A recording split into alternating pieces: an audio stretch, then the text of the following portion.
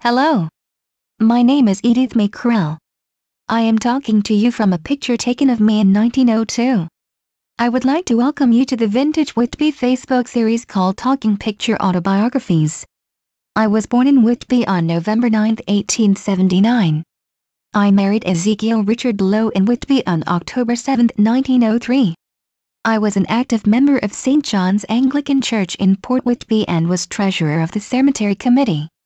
I was also an active member of the Whitby branch of the Canadian Red Cross Society and the Whitby Garden Club.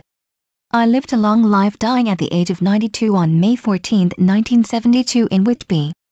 You can see my grave at St. John's Anglican Cemetery in Port Whitby. On a final note, I have descendants still living in Whitby, one of which who is a Vintage Whitby member. Stay tuned to the next Talking Picture autobiography.